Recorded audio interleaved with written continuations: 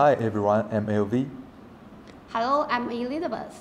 We are from the Customer Experience Department. It's a great pleasure to have you here. The information we will cover today is designed to help you better understand and use SmartKit.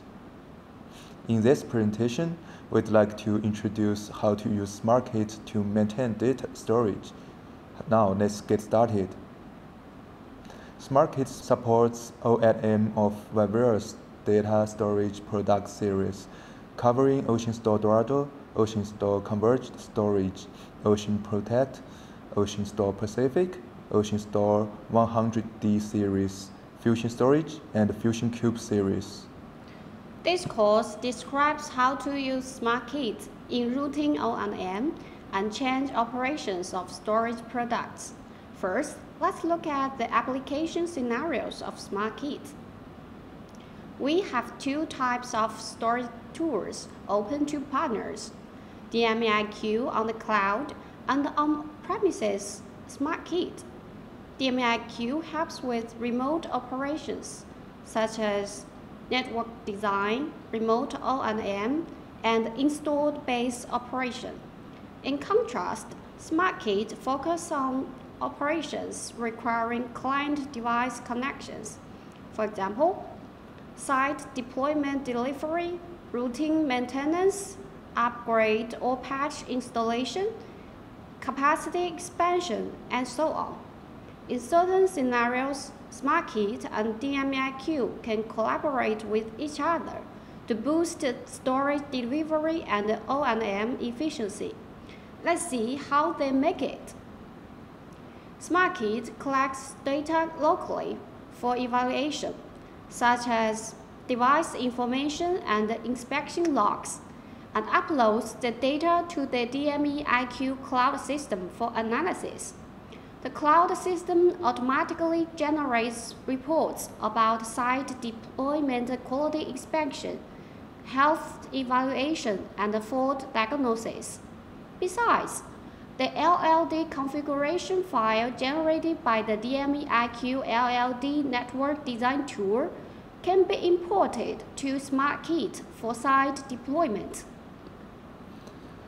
This slide describes SmartKit positioning. SmartKit is a toolkit for IT O&M engineers. First, it can be considered a unified platform that provides O&M for IT products, such as storage devices and servers, avoiding frequent switchover during routine O&M. It provides tailored guidance based on the summary of O&M scenarios, including 7 scenarios for storage, such as site deployment delivery, routine maintenance, troubleshooting, upgrade or patch installation, capacity expansion, migration, and parts replacement. It supports standardized and wizard-based operations, reducing differences in O&M operations of engineers and implementing standardized product O&M. Let's move on now to the second part, key features of SmartKit. The first one is site deployment delivery. Previously, multiple subtools need to be switched back and forced to perform scale-out storage deployment, presenting poor efficiency and usability. Now, SmartKit unifies the entire deployment framework and supports one-stop IBMC IP address configuration, network installation, firmware and driver upgrade, storage configuration, and site deployment quality check required for scale-out storage deployment, improving delivery efficiency by over 10%. Moreover, for flash storage devices, we offer flash storage deployment delivery, which enables one-stop ultra-fast software installation, deployment and implementation, and deployment inspection. That's all about site deployment delivery. Let's turn our attention now to the next feature, site deployment quality inspection. In fact, we need to check the device status and configuration compliance to ensure normal running of subsequent services. Therefore, we must perform quality inspection after basic storage configurations are complete. These configurations usually include creating storage pools, LANs, mappings, and so on. Actually, there are two check modes: automatic check and manual check. Manual checks refer to external storage devices such as power supply, power consumption, and host-side networking. Automatic checks mean that the tool automatically checks a storage device when connecting to the device and generates a report. Next, I'd like to introduce the health check, a common scenario. It's mainly used for a routine device check to determine potential running risks. I will discuss how to use the tool and its related capabilities. The device check is implemented through inspection. The tool helps comprehensively perform a health check on the software and hardware status, service status, and software versions of devices. Detected risks are displayed. The tool directly provides rectification suggestions or cases for O&M personnel to handle the risks in a timely manner and avoid risks. For data centers with a large number of devices, the tool supports concurrent inspection to improve the efficiency. The inspection report generated by SmartKit can be submitted to the MEIQ Cloud O&M platform for archiving, viewing, and tracking and conclusion in a timely manner. If a device risk is detected, certain device information needs to be collected in batches for problem confirmation or log backup. SmartKit provides an information collection component that collects system logs, alarms, and configurations in batches. In addition to log collection, the system also supports advanced functions such as log splitting by time segment and log collection by node. This avoids sending unnecessary log information when the log size is too large. The log reports collected by SmartKit can be submitted to the MEIQ Cloud O&M platform for fault diagnosis and analysis.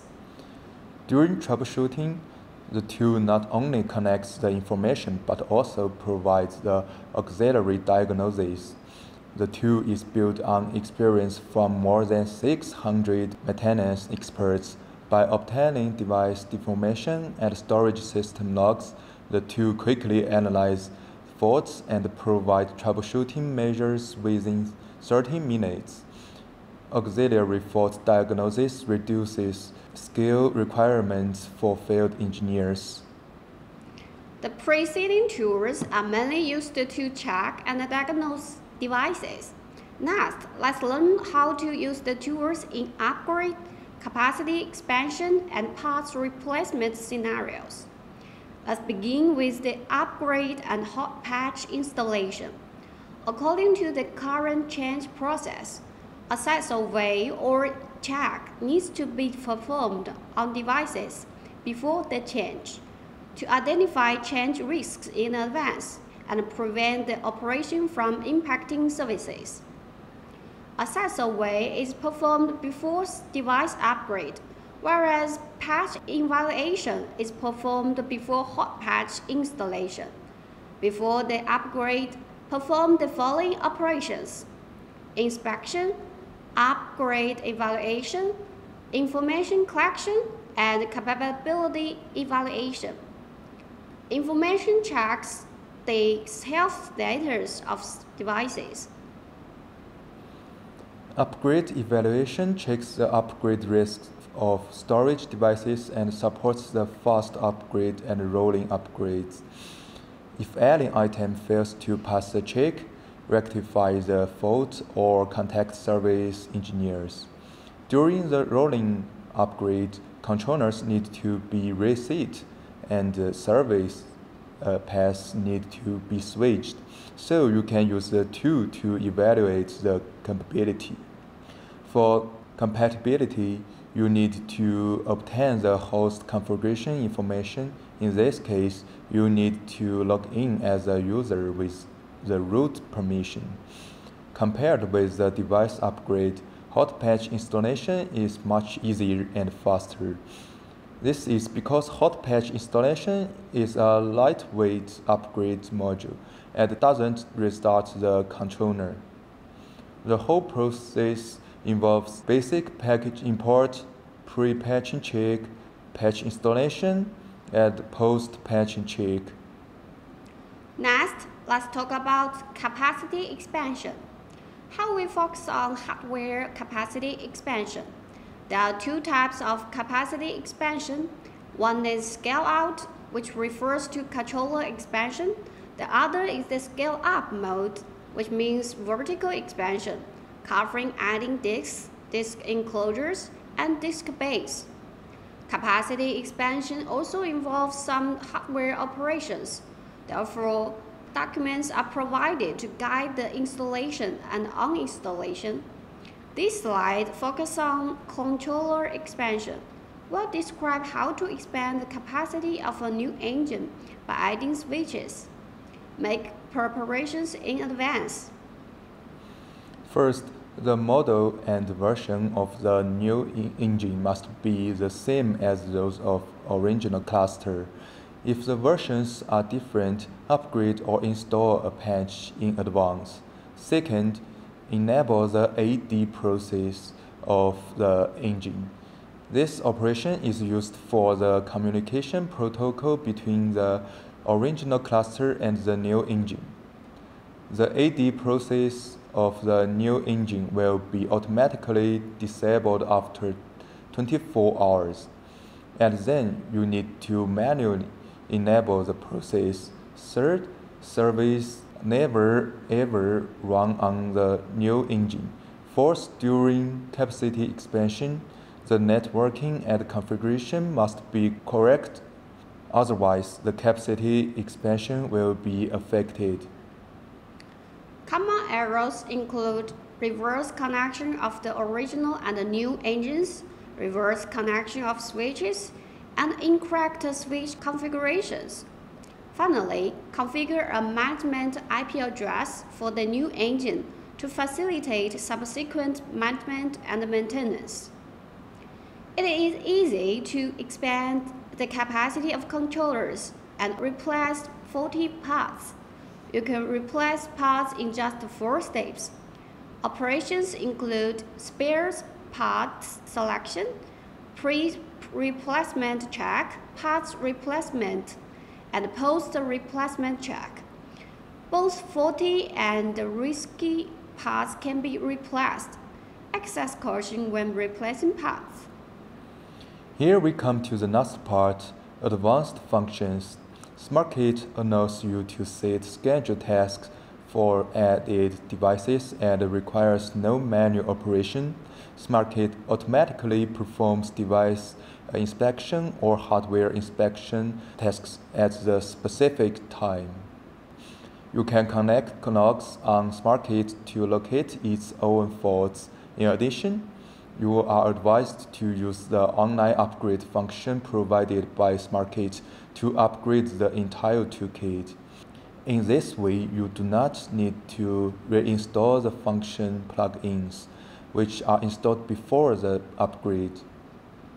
Finally, here are answers to some frequently asked questions, or FAQs. Where can we download the tool? Where can we obtain documentation? We can download the tool from this website and documentation from this website. The latest tool version is recommended. And also, what permissions are required? To use the corresponding tool capabilities, partners need to log in to this technical support website and choose My Huawei, then Partner User Center, and associate the company. The next question, Where can we obtain documentation introducing the two capabilities? We can view the online help of the two, that is, clicking the question mark button in the upper right corner of the tool. That's all for this course. Thank you for listening.